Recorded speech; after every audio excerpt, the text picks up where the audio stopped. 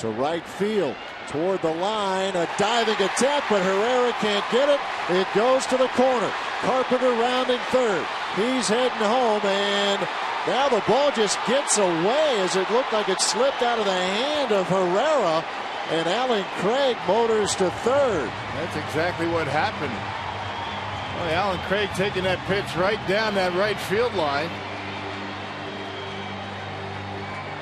Herrera couldn't get there. Then it kind of rattled around in the corner.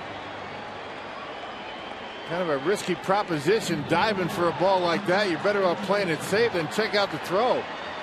He threw it right into the ground, but Craig didn't realize it. He probably could have scored had he seen what was going on. By the time Herrera gets up, a risky play by the Brewers right fielder. So the Cardinals have tied the game in the 7th.